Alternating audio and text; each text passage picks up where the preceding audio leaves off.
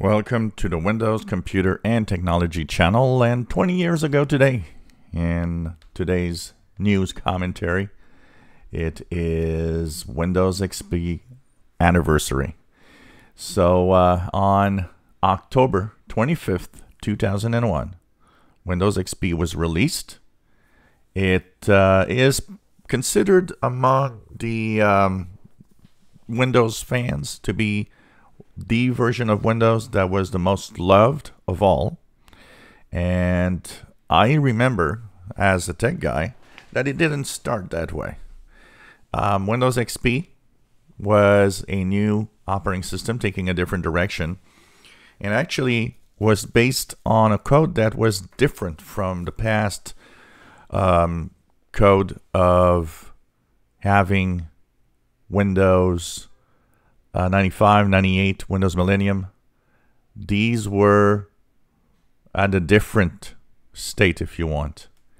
And basically, a lot of things became non-compatible with Windows XP. When I started my tech duties back then, people were using Windows 98, and some were in Windows Millennium. A few people were on Windows 2000. And Windows 2000, of course, is different. And Windows 2000, the code for Windows XP was kind of similar to Windows 2000 rather than the previous versions of Windows. It was probably the first time that we could say Windows was rock solid. Windows 95, 98, Millennium had a lot of crashes, but blue screens were common. You probably had a couple of them every week. In most cases, maybe one a week when your system was pretty stable. But Windows XP changed that, and it became extremely stable, rarely crashed. But because of its compatibility issues with older hardware and software, it wasn't loved at first. A lot of people, I remember, were asking me, could I go back to some other system? And of course, I was always like, you should, be here, because this is going to be the future, and that's eventually this is going to work good. And I already knew from the start that it was more stable and better than the previous versions of Windows. And we've come a long way. Now we have Windows 7, 8, 10, and 11 that have appeared in the 20 years of since the Windows XP release.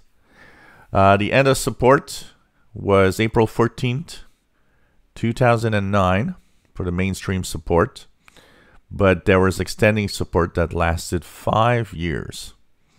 So it went all the way through 2014 for the extended support.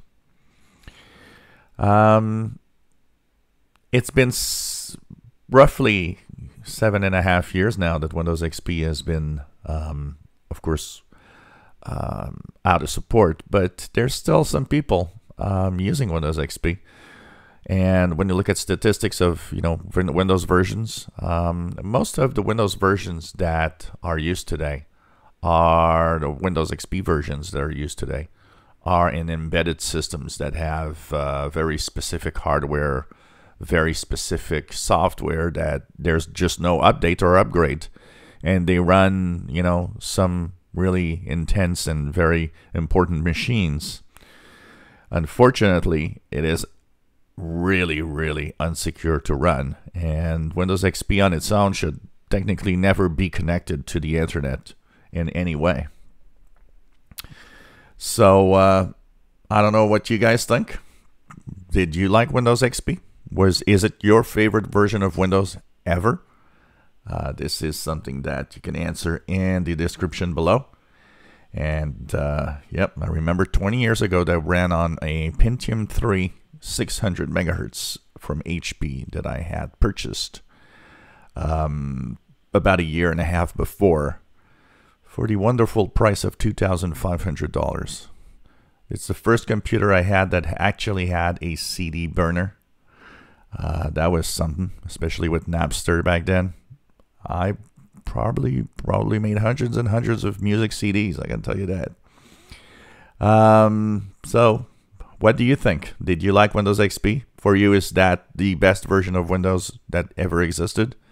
I gotta say, I really enjoyed Windows XP. It was very nice. It was very good. And I do think it was a new direction that was really, really nice. But I have to say that I like Windows 10. And when Windows 11 will be kind of tweaked and upgraded better, I think I'll love Windows 11. I'm the guy that likes the new stuff when it works well. And but Windows XP, it has that special place for a lot of people, I think. And 20 years ago today that it was released. Time really flies. If you enjoy my videos, please subscribe, give us thumbs up. Thank you for watching.